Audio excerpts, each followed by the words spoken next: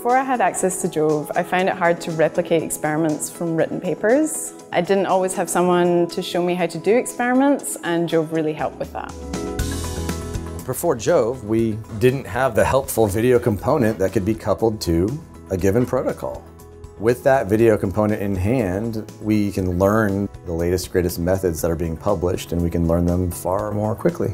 I like that the protocols are very precisely written and very detailed.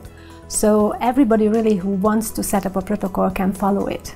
And it's highly reproducible, which is very helpful. I think it's important to have JoVE in the lab so that the students and the postdocs can practice techniques and compare them to other people in the field.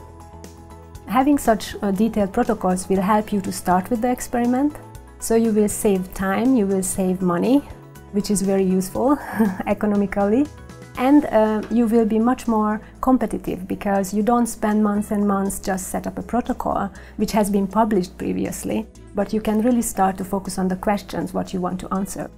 What I like about JoVE on top of that is there is an intangible benefit that your manuscripts will get press coverage. The credit goes to JoVE, and JoVE being an innovative platform that couples text with video so that people can see what you're doing, and sometimes that helps to get the point across in a more effective manner.